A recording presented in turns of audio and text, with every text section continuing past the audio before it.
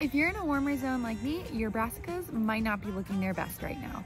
Aside from bolting, my brassicas are getting pretty well covered with aphids at this point. If you look closer, you'll see these little bugs crawling around. These little guys are actually ladybug larvae.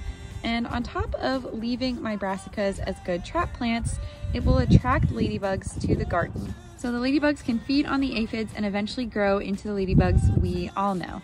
They're actually pretty heavy feeders, so you won't see them around unless you have quite a lot of aphids on your plants. Lucky for me, I've got quite a lot of them. While it might be tempting to still even spray your brassicas with a hose at this time to get the aphids off of them, you could disturb the ladybug larvae by doing that, so it's best to just leave them alone and let the ladybugs do their work. This will create an ecosystem, and over the years you'll attract more and more ladybugs to your garden, and they'll help you all summer long. Follow for